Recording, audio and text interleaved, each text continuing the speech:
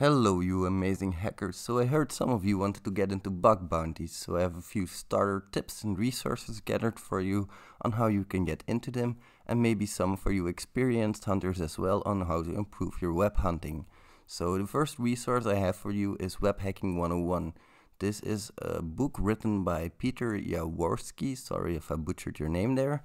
I would really recommend you get this book. The minimum price is $10. If you can, I would really appreciate it if you guys pay this person what you can honestly for his work, because as you'll see, you'll get a lot of value from this book. It's really valuable. Now, the next topic I would recommend is the OWASP API security project.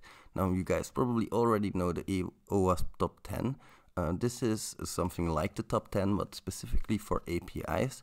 And this is, in my opinion, the new methodology for bug bounty hunters. You can see a short description up on the top, and when you scroll down a little bit, you can see on the right here your downloads for the PDF, and this will give you an overview of the top 10. There's also the regular top 10, of course, which is important, but there are better resources to learn this from, because the OWASP top 10 is very high level and it doesn't go very much into detail. So you can of course follow my channel or a few other YouTube channels, but I'll make a separate video about which YouTube channels you can follow to get into bug bounty hunting and to keep up to date. Now, when you have a bit of an idea of what vulnerabilities you can find, you should of course practice them. A couple of applications for that, Damn Vulnerable Web Application being one of them. You can easily install this on a local machine. You can start up a web server and you can start Damn Vulnerable Web Application there. You can start it on Docker. You can start it on, I think on Heroku as well, but I'm not 100% sure on that, so don't pin me down on that. There are a lot of options for Damn Vulnerable Web Application, and it's highly recommended in my opinion, because you can change the security levels and it's really interesting. Now also, of course, the Juice Shop from OWASP. And Hack This Site. You guys probably know Hack This Site. Some people have asked me if it's still relevant. In my opinion, it really is. The realistic missions, you would be surprised of the kind of crap people try to throw on the internet these days. So for me, it's really worth it. Now, one resource that I forgot in here is the Portswigger Labs. So I'm quickly going to get those up for you guys. This is also a very important resource for me, because it's free. That's very important, of course, and you can learn a whole lot from these guys. These guys developed Burp Suite.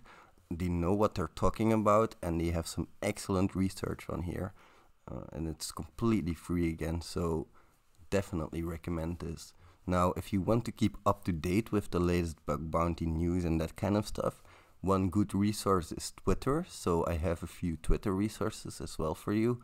Tom Nam Nam is somebody I follow myself personally. He does a lot of great work for the bug bounty community. So does Nahamsek, really great bug bounty hunter, somebody I aspire to be. Really great guy. Also Ed Overflow, the guy who created security.txt, not live overflow like I mistakenly tweeted. So sorry for that, Ed. Really, I follow this guy, really great guy as well. You guys should probably go follow him if you like bug bounties. And Franz Rosen, of course. He makes the best tools and he releases them to the public, so really interesting to follow him as well. Now, what's also really interesting if you want to be a bug bounty hunter is start reading the Hacktivity on HackerOne. Not only the Hacktivity, of course, there are other publicly disclosed vulnerabilities that you can Google and that you can read. I would start on HackerOne because it contains the biggest collection of hackers on the internet, and that's of course not always going to give you the biggest amount of disclosures, but it's going to give you a fair bit. So as you can see, the first one has been by Nahamsek. My expense report resulted in an SSRF. So it's really interesting to read this kind of stuff. You can get an idea of what big bug bounty hunters are looking for and how they report it, because that's also really something you should be aware of, how to report a good bug. If you want to learn more about that, the link is in the description below. I'll also put in my own playlist so you guys can get an idea of what's important in bug bounty hunting. And I hope you enjoyed this video. If you did, please remember to subscribe, because when we hit 1,500 subscribers, we're going to do a giveaway. So Hope I'll see you in the next video, and bye.